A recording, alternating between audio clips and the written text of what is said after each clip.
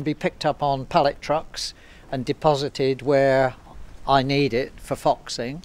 It's left there, and then I wait in it at night and hopefully deal with the fox that I need to deal with. I don't spend much time wandering around the fields at night looking for foxes. I prefer them to come to me or wait where I know they're travelling. I do know the land well, and I know the runs the foxes use, and that saves me a lot of effort.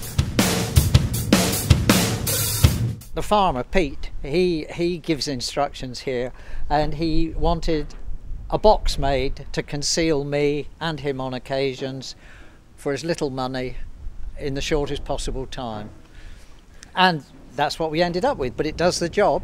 It conceals me, it keeps the rain off when the bit of black plastic's held down by the stones on the roof. Normally it's placed against a hedge or in a corner of a field, so the side views are not necessary. The front gives you a very wide field of view. That's for looking through, checking if there's anything coming from the side, but normally it's placed in a position where I know pretty well the foxes will be coming from.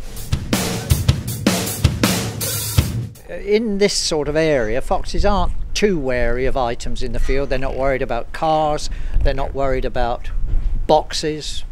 They see an awful lot of various implements running around the farm, being left, and they take very little notice of it. It's put out, and I would leave it for probably 2 or 3 days before I attempted to get into it.